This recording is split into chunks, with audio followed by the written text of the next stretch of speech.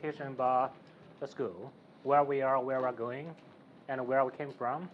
But before I start a summary overview and the direction about the school, I want to give you some big picture about UT Health. So the healthcare has been changing, especially over the past 5-10 years. And the change is going to have a big impact on all the academic medical centers, including UT Health. And we are part of UT Health, and we are affected. So I just want to give you some ideas about the direction, and then talk about where we should go and what we should do to actually ride on the wave.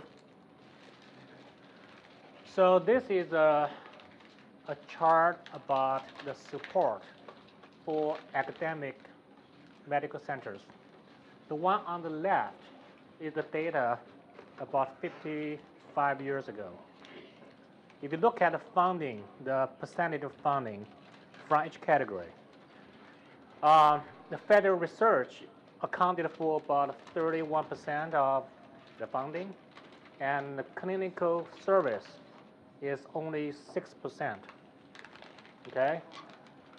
So if you look at the numbers again, about 5 years ago, this one is changing even more, so more clinic income. You can see that half of the revenue or income or spending are the clinical. So what does this mean for us? Even if we do not take care of patients directly, at least majority of us, so this is going to affect the entire education, research, and service mission for our school. If you look at the data for UT Health, so we are exactly the picture as you saw on the previous slide. At UT Health, the clinical income accounts for 53% of UT Health revenue. And if you look at the tuition and fees, 3%. It's a very small, tiny amount.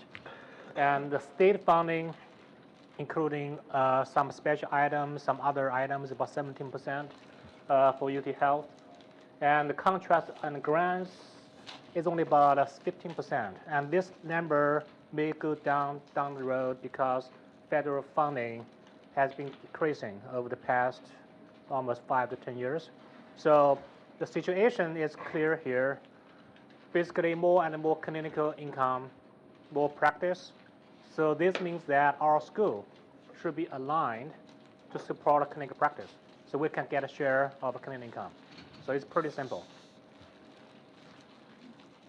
Here is a picture of UT Health medical school practice. And you can see that the revenue for clinical income, it was about 400 million about 80 years ago. And actually this year, the latest number is about 1.4 billion. So it's huge, more than doubled, which means that that's where we can get our money. And actually for our school, because research and education rarely make a profit. So we have to rely on the support from the president's office, and the funding is typically from the clinical income from the medical practice. So that means we should get our education, research, and application service aligned to the clinical practice. If you look at the market share for inpatient care in Houston, our clinic partner, the primary one, Memorial Hermann System, they actually has about 25% of market share in Houston, biggest one ever, biggest one in Houston. The second largest one is the commercial HCA network, then Methodist, Harris Health, CHR St. Luke's, and some other hospitals over there. As you can see that UT Health, we have very good standing here because our clinic partner covers a huge population of Houston. When we do research or clinical quality improvement, we have the population we need. We can do almost pretty much everything. So now let's back to our school, and I just want to repeat missions of our school. And the number one mission is education, and we are educating and training the future scientists as well as professionals who actually work in the real world to solve real problems. We also do research to improve healthcare as well as making biomedical discoveries. And the last one is getting more and more important, which means that we will do more activities, surveys, whatever, in a clinical setting to work with the clinical partners like our UT physicians, Mama Herman system, Harris Health, and other hospitals here. So that's where the major actions are, and we should do more in that direction. Okay, so today I'm making my presentation short, so I will have my top 10 list, summarize what has happened over the past year. Okay, are you ready for that? Okay, the first one is that, as you can see, so the academic affairs team has done a great job, and also the faculty. As you can see that our enrollment has more than doubled over the past 2 years. Okay, for this semester, the students who are enrolled in our school for degree or certificate, we have 252 for this fall semester. And we have more than 140 applicants for the spring semester, which will start in 1 month. We already admitted 60 plus 30, 91 students for the spring semester. If we graduate like 20 or 30, we can add 60 more students.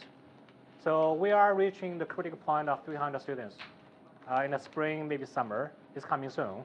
As you can see that this area is exploding. It's growing very fast. Okay, so you're lucky in the right field. Okay, so the second one is that we have some success in our expansion to the rest of Texas, especially initially the UT system campuses. So up to now, we have had 28 students in the Rio Grande Valley area, either through the 4+1 program or through our certificate and master program. So this is more than 10% of our students now, as of today. So it's a major achievement over there. And we are expanding to El Paso. 2016. We already have one agreement signed with the School of Business. So we are going to offer certificate in informatics for their business school students. And we're also working on a few additional agreements with other programs over there. So hopefully we can get more students in that area. And we are also expanding to San Antonio. So we have even one faculty member, Angela Ross. She's physically located in San Antonio. So hopefully we can tap into that big market. So they do not have any informatics program there, but they have a lot of healthcare workers, and they did trained in informatics. So that's a major potential market for us. Okay, number 8, we had a tremendous growth in faculty size. So since September 1st last year, we have hired 7 new faculty members. Deborah Simmons, right here, she was the Chief Quality Officer at STH and St. Luke's. Kirk Roberts, he's finishing his training at National Lab of Medicine. He's going to join us on April 1st. And he is going to bring what we call kangaroo grant, K training grant plus R research grant together. So he's going to come here with a major grant. So that means our school is pretty attractive to people across the country, and they do want to come here. Angela Ross, I'm so glad that she is our first African-American faculty member. Okay? That's a huge achievement for us. We're very proud of getting her here. And Tiffany Champagne was a healthcare executive working on HIE. She has training in public health and in business management. And Zhongming Zhao is a new faculty member who is going to join us on January 1st from Vanderbilt. He is going to lead our new Center for Precision Health, which is a joint center between our school and the School of Public Health. And Bob Murphy, he was the Chief Medical Information Officer for the Mama Herman system. So he joined our school full-time on September 1st. He's going to bring a lot of experience from the clinical operations. And we have Dr. Hu-Ling Wu right here. He is only 20% time at SBMI, but I think he spent 80% of his time here.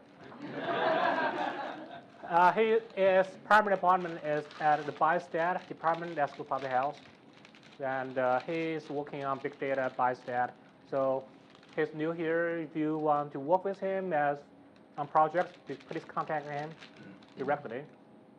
And we are recruiting 4 more faculty members at this moment for the Center of Precision Health.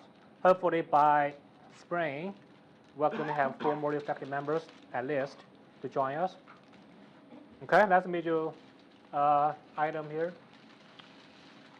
Number 7, as I mentioned briefly earlier, so we are establishing a joint center between School of Public Health and SBMI for precision health.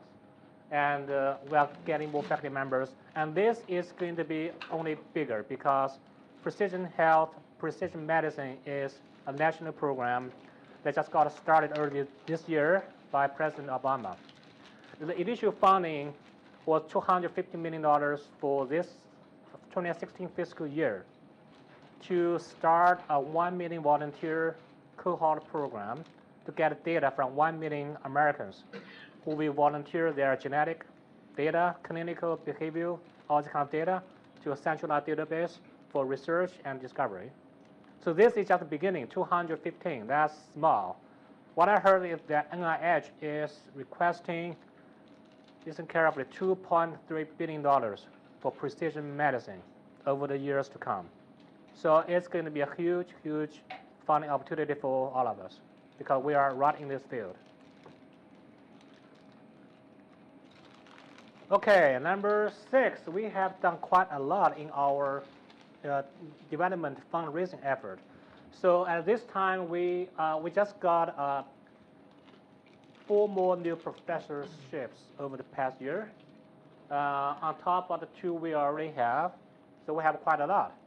So endowed professors are very important vehicles for us to recruit and retain the brightest faculty. And the amount of money you get from this is typically small, but the important part is the recognition. Okay, so it's recognition of the achievement of faculty members have done. And we're going to continue to do more for this. And my goal is to endow every full professor here. So if you are not yet, work hard to get promoted. Down the road, that's my goal. I don't know if you can achieve that, but that's my goal there. Okay, number 5, informatics is still a brand new field, even if it has been around for 10, 15, even 30 years. So it's still changing and evolving and emerging. There's no standard ranking system that ranks compare different programs, but we do have some initial indicators for online master program. So there are some national organizations that collect data to compare different online programs.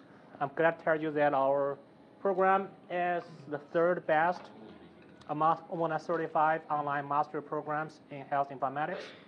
And also we are the 3rd most affordable one. So combine these 2, quality and affordability, we're number 1, right? You can do all the calculation over there. So hopefully when we get more and more this and get more established, I think our school so far, I think is, I only can say one of the biggest, maybe the biggest one, depending on how you define it. If you count the real faculty members who are paid by the school, I think we are at the very top. If not number 1 or number 2, number 3. And in student body, if you count the real informatics students, we are still on the top 3, maybe number 1. So University of Illinois Chicago has more students, but they have a lot of students in healthcare management. So we don't know how to divide them. But we are all schools big because in Texas, everything has to be big. And we are only one in Texas. Okay, number 4. You're going to like this one. Our school, the research expenditure, research spending of our school over the past 15, 17 years, if you look at the growth, okay, it has perfect correlation with Apple Computer stock price. So I think if our SBMI is a company, we can all retire today, right? So that's the kind of trend we are looking, and we are growing even faster. Okay, number 3, and we are very lucky and very grateful to the funding that we got from the state. So the state legislature allocated $3.5 million per biennium per every 2 years to support our school, to expand our programs to the rest of Texas, and to enhance our precision medicine program. So this is a big item for us, even if the amount may not be big, but in comparison with the size, or this is a huge amount, and we are using this funding to recruit the center faculty, the faculty for the Center for Precision Health. We also use this to, we already recruited quite a few faculty members here, Deborah, Angela, and Huling, and all new faculty members are partially supported by this funding. So this is a very, very nice gift to our school from the state and from your tax money. Okay, number 3, and we're getting closer, I hope, someday. My next big goal is to get a building for our school, a separate standalone building for the school. And we have 2 candidates. There were 1, but today we have 2. So one of the options, do you all know the TMC library? Yeah. The small building at the heart of Texas Medical Center between Baylor and UT Medical School. And UT is going to buy that building. And we have a good chance, I cannot say the likelihood, but we have some chance to occupy that building. If we do, so that a major part of the building will be our schools. So we can have our school name on the wall of the building. So that's one option. Now we have something even more exciting, so I don't know which one to go. You probably can take a vote, okay, among myself. There is a TMC3 program started by the Texas Medical Center. It's a new development. If you are familiar with this area, it's somewhere on Old Spanish and Cambridge and Fanning, somewhere in that area. There is going to be a big complex of facilities, including academic research, as well as residential and hotel for conference for people to stay. Okay, this building, the center part is a double helix on purpose because we're doing biomedical. It's about DNA or whatever. And at the 4 corners, there will be 4 anchors. UT Health is one of them, and we have MD Anderson, I think Baylor, and Texas A&M. So we have 4 anchors at 4 corners, and the idea is to create a collaborative environment over there so people can share ideas, can talk from different places. So this one is going to happen for sure. So I think the initial phase will be completed by 2017, so very, very fast. Okay. Wow. So at this time, we do not know which one we're going to go, and so basically the top one is more like Manhattan. You go over there, get a smaller space, older building, but you are in actions. If you go to that one, we're back to Texas. Big space and very nice, you know, everything's big. Okay? So at this time, we don't know. I hope one of this will come to us very soon. Okay, and the last one. Have you seen this on the freeway? I took quite a few selfies over there. It was 59 on the way to airport, but today is 59 by Newcastle. If you drive to downtown, so over there. But again, this is simply a promotion for our school. So what we really should have is SBMI faculty and students. Okay, so they simply use my face for whatever purpose. It's actually stranger to recognize me now. It's kind of dangerous, right? That's for your autograph. Okay, so that's my top 10, and I have any questions so far before I go to the next topic? Anything about the school?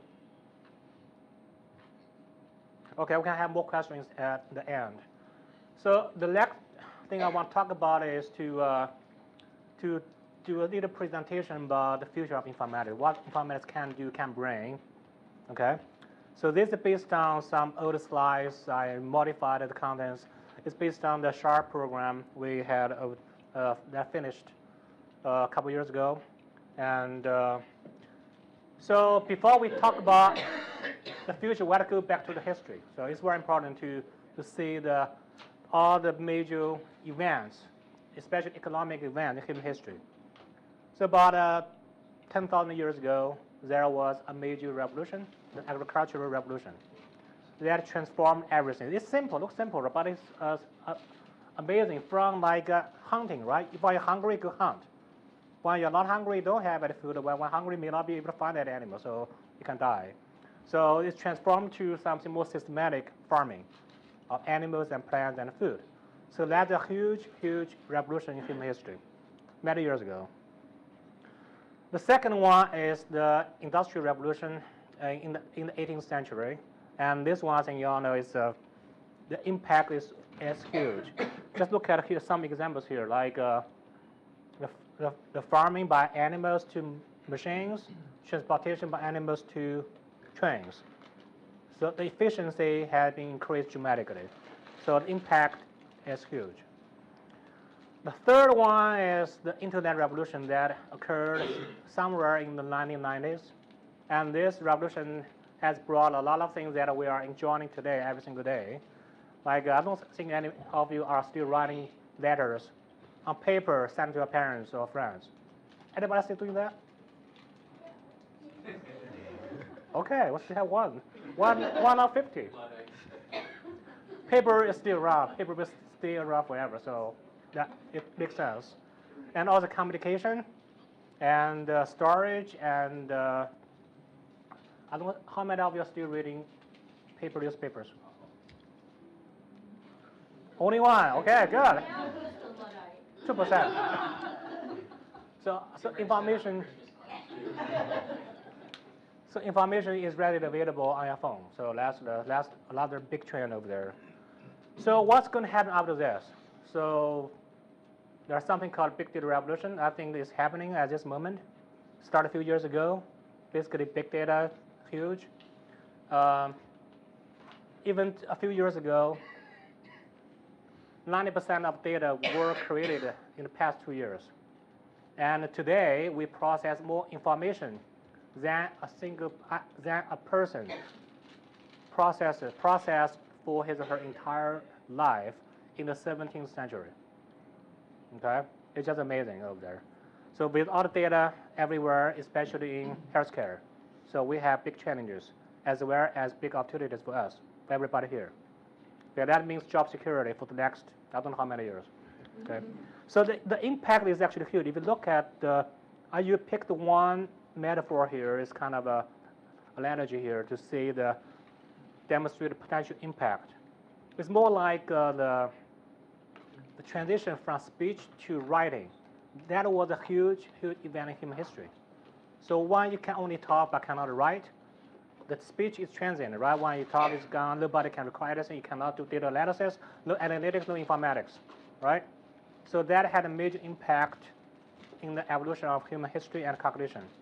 So the big data revolution basically brings every single thing, whether you want it or do not, they are recorded somewhere on computers, which can be used and analyzed. So that's the impact is still to be seen, but it's huge. Okay, if you draw a diagram, so this is log scale at the bottom. Okay, the time it took to move from one revolution to the next is about 10,000 years from the agriculture to the next one, 200 years from industrial to internet, 22 years from internet to big data. If you do this projection, if you are a math wizard or whatever, you want to do the projection, the next one is going to come in 2 years. It's already happening now. So the big data revolution started about 3 years ago. So we are in the middle of the next big revolution. So if it is, what will it be? What does it look like? It's not big data. Big data is a problem, actually. It's not something that we really want. What we want is small data. That's what we need, and precise and personalized and advanced knowledge that can tell you more knowledge information instead of junk data. And the intelligence provided has to be live in real time, and it has to be transparent. You can see what's going on just by looking. don't have to do all calculations, and it has to be able to predict. So that's the kind of a list of features that are happening now, and will be everywhere, I hope, someday. So what I'm going to do next is to show you a future healthcare clinic, and especially EHR, so what it will look like. So this is a small community outpatient clinic. A patient has an appointment, walks in, and there's a camera on the wall that can do facial detection that recognizes patient. Once it's detected, so once the patient opens the door, the medical records are already retrieved for the person in the front desk. So she can review everything, see what's going on here. So for this specific patient, she is diabetic, has hypertension, and is a cancer survivor and has some gene mutations for Parkinson's. So he's a little bit typical patient, okay? In this case, the record shows a brief summary of all the major things that she takes some medications over there. And so because this patient may have some new information that is not part of the records, so he's given an iPad to see whether everything new he wanted adding or whatever and confirm. So for this specific case, this patient went to a business trip and he's diabetic and he missed 3 days of medication. Did not test his glucose.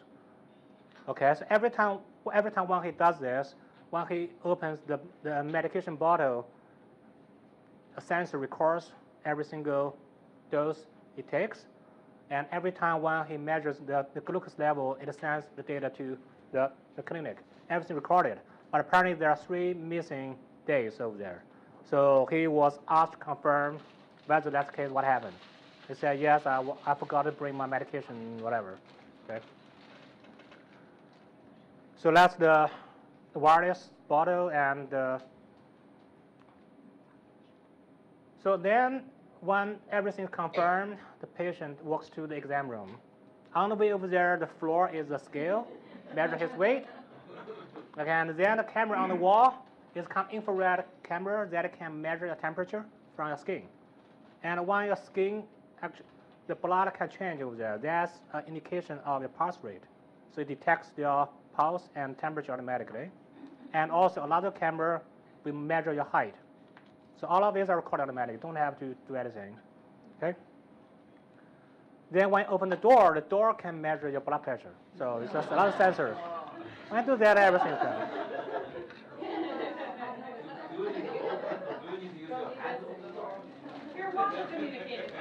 That's one of many ways, okay, potentially can do. Okay, so once you get into the room, so this is the most complex part, and it requires a lot of informatics. Okay, this is speech recognition. So there's no computer over there, no keyboard, don't type anything. Everything is dictated by speech recognition. So in this case, including the initial exam problem list, medication, and order, everything is done by speech recognition. And we know that it is not easy task. Many of you are working on natural language processing here. It's not easy to convert free text into structured notes and code that and do decision support, advanced things. But it's happening. So potentially down the road, it will be in the real clinics. Okay, so for this patient, he has hypertension. He takes one type of hypertension medication, which has a side effect for coughing. And he complained about coughing. Then doctor said, oh yeah, I should switch you to a different one, maybe Cozart. That may change the side effect. So all of this basically are based on the statement from the patient. And then the computer system can do the magic over there, recommend a different medication for hypertension over there. And because he called smart unaware. So because he missed his diabetic medication and did not check his glucose for 3 days, so now the doctor said we have a new device, new treatment, which is potentially going to revolutionize the care of diabetic patients. So this is real, okay? This is a prototype developed by the team at UC San Diego. So the belt on the underwear is a collection of sensors that can measure your body temperature, pulse, and your glucose level. Okay? So then the data will be sent to your smartphone and to the clinic, so all automatically. So that's phase one. Phase two, the next step is to get this reversed, so you can actually deliver medication to the body. So a company is actually working on that. So based on your current glucose level, the time of day, the medication is delivered to your body automatically, dynamically, in real time. And based on your physiological data, especially your glucose level, the system can recommend you on what to eat for breakfast, lunch, dinner, when to take a break, when to exercise, everything. Okay? So it's coming.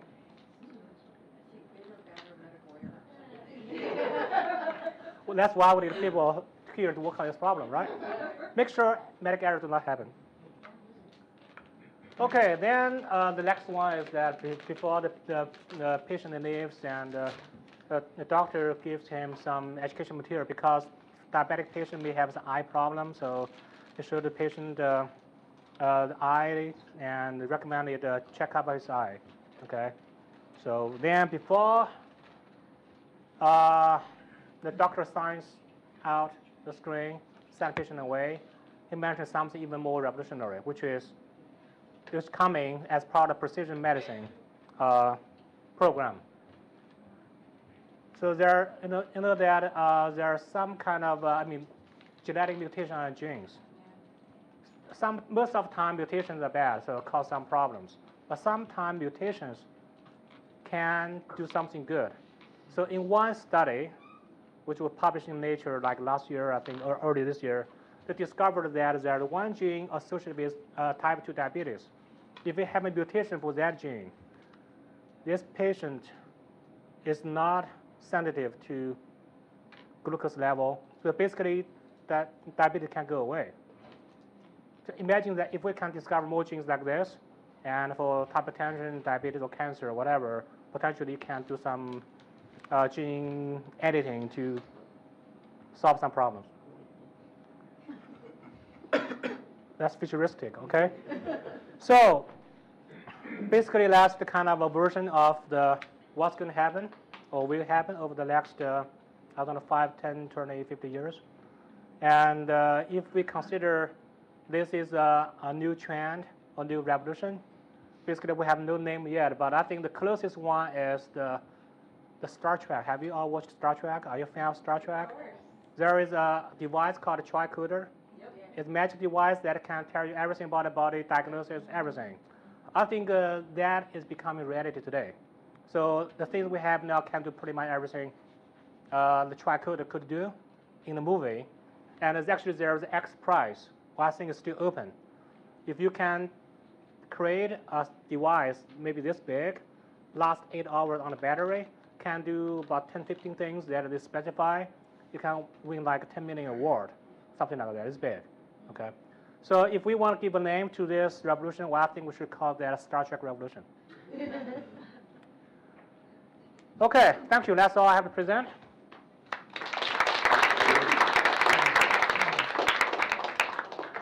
Now we have a lot of time for questions. So any specific question about our school? I did not cover a lot of data today. And so if you have any question about our academic programs, students, faculty, research, everything. Okay? So what's going to be the effect of the new medical school in Austin?